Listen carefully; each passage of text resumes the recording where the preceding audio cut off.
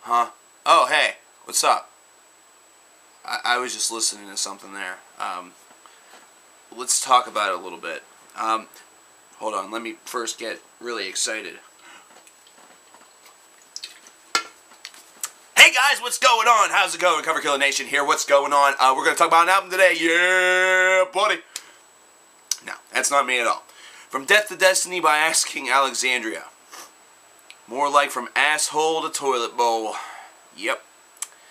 Asking Alexandria. I think I talked about these guys before. I think I did a band review or some bullshit on them. I don't know. I don't remember. That was a long time ago. That was a lot of lines ago. No, I'm kidding again. But yeah, we're here to talk about them again. They have a new album coming out. This is coming out on Tuesday, August the 6th. And From Death to Destiny. That really just... I gotta get something off my chest before we even get into this. I really do. This is something that's been bothering me. It's bothered me since I've listened to this. It's bothered me since I fell asleep. It's been bothering me for months. I don't know why I'm just talking about things that have happened in the past 15 seconds, but it's been bothering me for months. I'm really getting sick and tired of these bands, these new young groups that are trying to have all these little inspirational efforts and shit like that in their music. I really am. You know, at first I could understand it. At first I could understand you're trying to promote a little bit of a positive message while being brutal as fuck, man. But whenever every single goddamn band and their brother and their cousin and their mother and also their grandmother are doing this, then the whole entire point is pretty much lost. You're not going to make anything inspirational while trying to sound brutal and telling people to go fuck themselves, mainly because it's kind of a double standard. It kind of takes things both directions. You can't have it both ways. Unless you like both men and women and you're bisexual, then you can have it both ways, and you're probably pretty damn happy. Alright, this intro's gone on for way too long. Let's talk about the actual music. Most people would probably term these guys as deathcore. Most people would probably term these guys as metalcore. Other people will call them awesome. I call them shit. Okay. To be fair, jokes aside, let's talk about this record. 13 tracks, 50 minutes in length. I can find it very, very difficult for a lot of people, especially you guys, subscribers of the Cover Killer Nation, and probably some people that don't know me and just clicked on this randomly. Hi, hit the subscribe button, sub. That would really struggle to make it through this album. I know I did. It was definitely a challenge. Now, most of you who have been with me for a long period of time know that this type of thing really isn't my bag 100%, but the reason why I continuously go back to these albums is not just to poke fun where fun is due, not just to make a complete ass of myself and insult your favorite bands. Rather, I like to continue to give bands their proper chance, because eventually, I have a feeling that a lot of these bands will eventually impress me. Great example of that was earlier this year with Bring Me the Horizon. Bring Me the Horizon was a band that I did a band review of, and I wasn't exactly very kind to. They put out their new album, Sempiternal, and I liked it. I enjoyed it. It wasn't my favorite album of all time, but it definitely showed vast amounts of improvement, and it was definitely something that I found to be a huge positive factor, at least so far this year. Definitely a good story. But with Asking Alexandria, that case is, I can't call that a repeat case. It's not something that has happened again.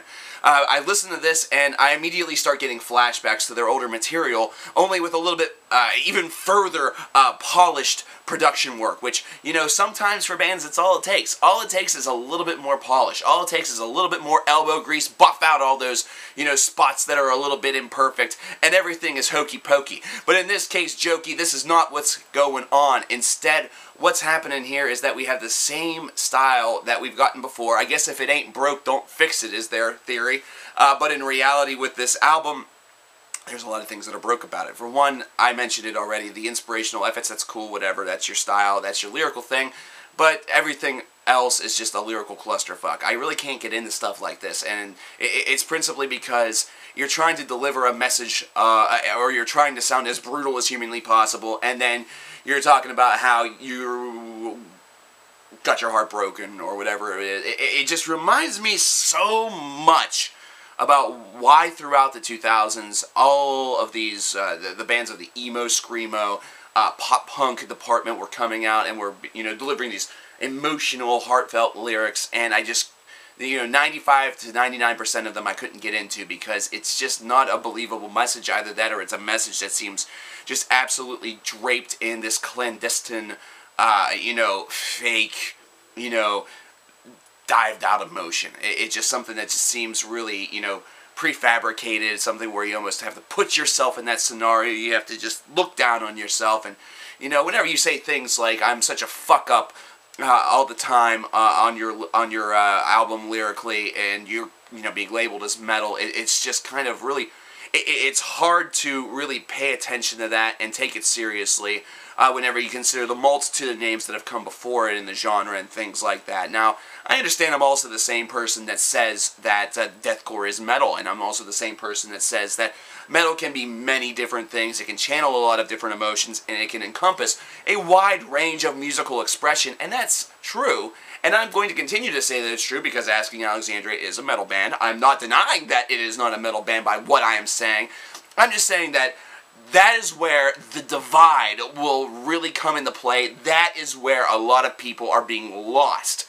Especially whenever you consider fans that have listened to the genre exclusively, or at least semi-exclusively, even casually, over the period of the past, decade to 2 decades. It's one thing to really try to encourage a youth movement. That's definitely cool. However, in order to really have the blessing of the older populace, you definitely have to kind of, you know, apply to them somewhat. Either that, or at least have a message that they want to listen to, that they want to hear, that they believe in. And this is really, really difficult to do with this album. Now, the orchestration is definitely very well conducted on this album. That's one thing I will say. In the places where orchestration is utilized, I really like the usage of it. It's something that is the appropriate enhancer for a track. It's something that doesn't make it feel generic. It instead gives it a little bit of a boisterment, so to speak, and definitely increases the overall viability of the songs. The guitar riffs are kind of a mixed bag. There are half of these riffs that I find to be pretty decent, at least, you know, for the style of music. The chugga chugga breakdowns are there, chugga chugga chugga chugga, but that's okay because it's deathcore. It's part of the style. It's an element of the style, but there are other riffs that are on this record that make me think that they're drawing a lot of inspiration from Disturbed, and that's okay. That's once again okay. It's what you want to do. That's cool. I just find the idea to be a little bit tired. I find the idea to have been done before, not just by Disturbed, but by a lot of other bands that are kind of in that same little safe realm of metal, and it's something that really tires on a listener. It makes it very, very dull very, very quickly. You know, there are some people that are very satisfied with just that, and that's all that they really need, and that's all the more metal experimentation that they really want to dive into, and for those people, that's fine. I encourage a little bit more of exploration, but, you know, that message is going to only fall onto the ears that really want to hear it.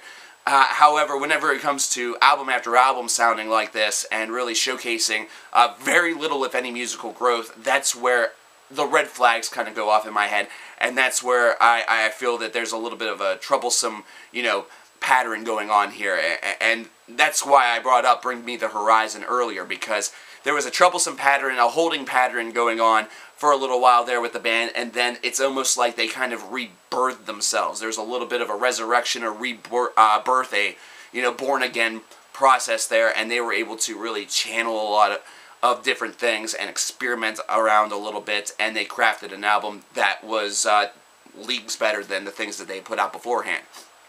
Now, of course, if a lot of these bands did that, it'd probably be an album that I would praise that everybody else would hate, especially fans of the band. But hey, that's how shit happens.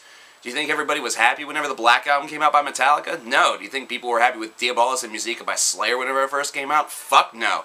Do you think people were happy that, you know, a lot of thrash bands had to make commercial sellout albums just to remain viable in the market in the first part of the 1990s? Fuck no. No, a lot of people weren't happy, but they did what they had to do to survive. And as of right now, this is survival, but it's also kind of droll. It really lacks something.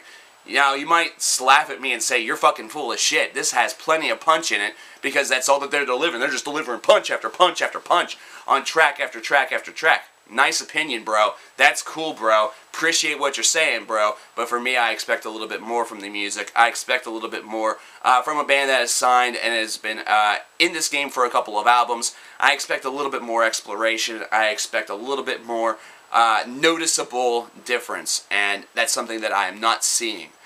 And if you're wondering why I was asleep, it's because of this album. I'm not going to lie. I can't lie about that any longer.